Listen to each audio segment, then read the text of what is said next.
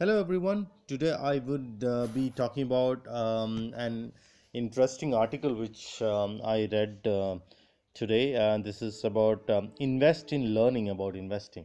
So there are many new investors who come into the market thinking about different research analysis, news, and stock market news, downfalls, and they find it as an opportunity to invest more. Now, research analysts and fund managers have access to various tools and softwares to analyze a company or to run a query, and within seconds the output the information comes up.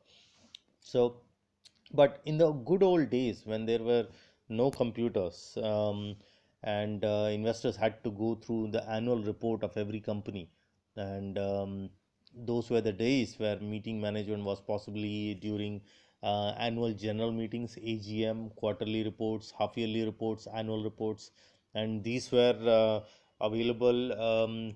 These were only publicly available information from which you can actually analyze a particular stock or a company. But so there are a few analysts today and fund managers who have seen those days. There are just a few analysts. So Bhavesh Premji is one of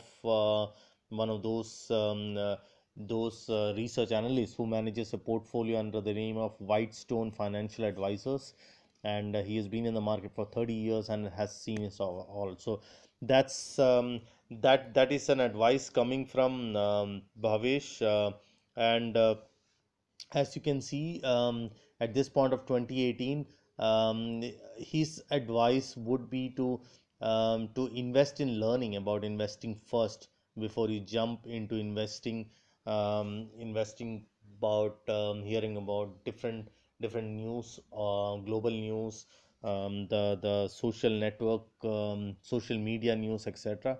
So so there's a very interesting interview which I can put it in the description below, and you can go through it, and which talks about how investing has changed from back 20 to 30 years ago to right now in 2018, and it's very informative article, and I was just giving you just an overview of what the interview will be about, and then you can just read all about it.